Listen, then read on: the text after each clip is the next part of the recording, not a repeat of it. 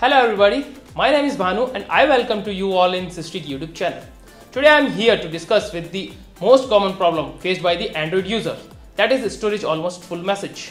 Most of you might have faced this problem, while some of you are looking for a way to avoid facing this problem.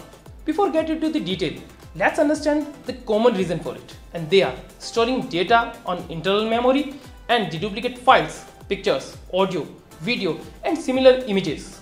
To overcome this problem, you can use SD card or you can delete duplicate manually. But manually deleting duplicate is a very risky and time consuming process. Therefore, we recommend using an app.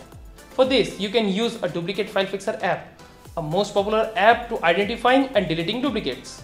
Let's begin with how to use this app and free storage space on your device. For this, head to Play Store and download this app.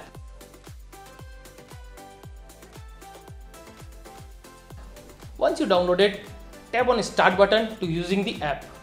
Now, you will see a different type of scanning options. You can select them as per your requirement. For this video, we'll be using a full duplicate scan option.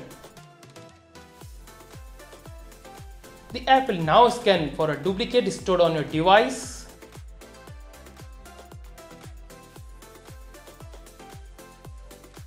Now you can take a backup of them, or you can simply delete to tapping on delete button.